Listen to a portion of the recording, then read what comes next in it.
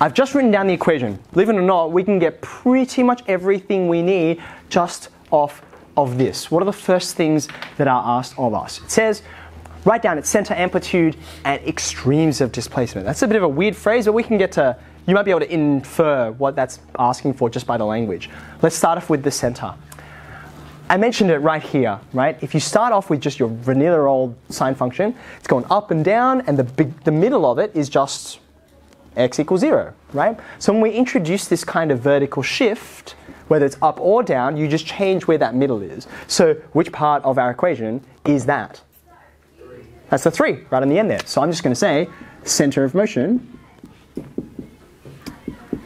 And then I'm going to say, because I've got lots of equations that are going to be flying around for displacement and velocity, acceleration, I'm not just going to say it's 3, I'm going to say it's x equals 3, because that's what displacement is. It's x. Choose the right pronomenon, you're going to have a lot flying around. Okay?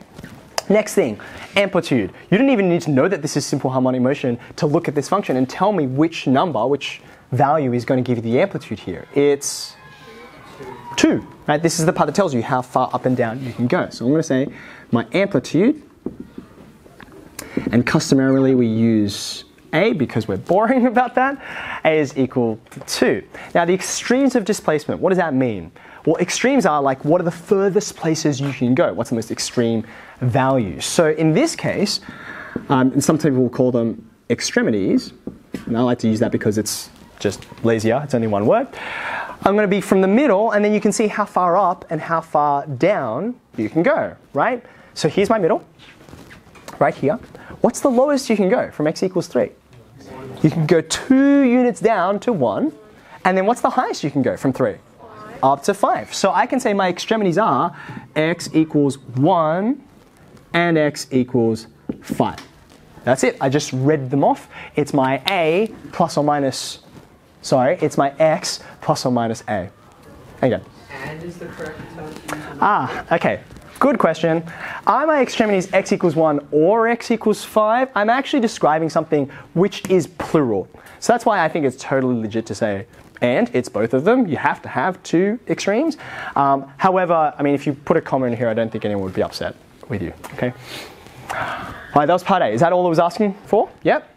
Part B. Determine the period, initial phase, and location at time 0. Our initial period, our initial location, our period, and our phase. Okay. How do we work out period of a trigonometric function? If, for example, you started back at, let's just look at like the most vanilla of all trigonometric functions, its period in this case would be 2 pi, right? When you add in this n, I always think to myself, it's like, oh, if I had sine 2t, I've got 2 copies of that within 2 pi. If I had sine 3t, I'd have 3 copies within 2 pi. So what I'm doing really is I'm dividing by whatever that coefficient is, okay? So in this case, I'm going to say my period is going to be 2 pi divided by whatever my coefficient of, excuse me, t is, which in this case is pi on 2. So just being careful for my fractions on fractions there, you can see why I introduced brackets. Pi's are going to cancel, you get left with 2 divided by 1/2, which is 4. Now I'm just having a look and noticing whether there are any units for me, and I don't think there are, but it's customary when you don't get provided ones. I'm pretty sure you generally go with centimeters and seconds. So with this, I could just say 4 seconds, but I'm going to be even more vague, and I'm just going to say time units because they didn't say anything, so I'm just going to go with whatever. That's completely nondescript. There's the period. What's the next thing they asked for? Initial phase. Now, coming back to here, right? You saw me do this, right? I introduced this extra angle in here to say I don't have to start at the origin, I could start anywhere, right? So just like we did with amplitude and very similar to, and the center of motion as well, I can just read this off. What's the value in this particular one? Pi on 6, that's it.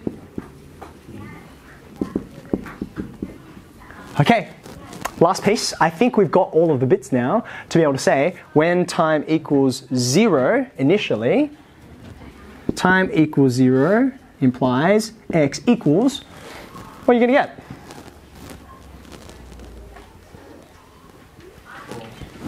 2 sine, this is 0, So it's really sine of pi on 6. What's pi on 6? Sine of pi on 6 again? That's a half. Right, that's a half. Plus 3. So I'm really getting 2 times a half plus 3. That looks like 4 to me. You okay with that? And again, I haven't been provided units here. It's customarily seconds, centimeters, but I'm just going to go with units there just to be ultra safe. All right, last bit. What's it asking? Determine when the particle is next at that spot. Right there. How soon does it take, or how much time does it take to get back to that spot? Now have a think about this for a second. I could go straight to some equations and that kind of thing and work out what's going on. I know I'm going to be back there in 4 time units, 4 seconds perhaps, because that's the entire period. But can I get back there sooner? What do you think? Yeah, in a second. Okay, good. So in terms of the symmetry of the sine function, just have a look here, right? We already decided, okay, we're going between 1 and 5. So picture 1 being the bottom of that wave and 5 being the top. And we're asking, well, how soon will we get back to this position 4? Okay. Now we could go through one entire period of motion, and of course you'd return back because that's what a period of motion is. But you can see if I just pause it somewhere like that, right? I'm going to go a little further. There we go. Just have a look at my horizontal line right there. Okay. Do you see there's another point of intersection which happens much sooner than, in fact, that was not the best example. I think I could there will do it. There you go. So if you imagine the first time as the first intersection of that horizontal line with the sine wave, okay, and then there's another one just on the other side of the crest. I don't have to go all the way to the next period to get one. Okay, so we need to find out what that is. We want to solve for x equals this. We already know one of the answers will be this. We also know one of the answers will be this. Can you find me one that is sooner or between these two? Can I let you have a play with that? It's just solving a trigonometric equation. See if you can get a reasonable answer for me. Off you go. I'm just mindful of time. I was originally going to do another example for you, but that's a bad idea. So I'm just going to show you where this particular question ends. Did you get your 4 on 3? Yeah. That's what I got, okay. Do you have to set it out like this? No, but like Sham, I was doing this without a calculator and I wanted to make sure I got all my right values, so I was just doing exact values in my head. You can see me doing, let's get the right spot here. You can see me getting to a half and then recognizing, oh, I know there's a bunch of values for pi on 2t plus pi on 6. That sine of that will give you a half. Pi on 6 is one of them. 5 pi on 6 is the next one. That's the obtuse one. And then I go a full cycle of 2 pi, right? 12 pi on 6 to get to this one. I already know, I'm already anticipating that these ones will give me the initial condition. These ones here will give me the, oh, it's a full cycle later. So that's why you end up at 4. This is the one in between that I'm really interested in, right?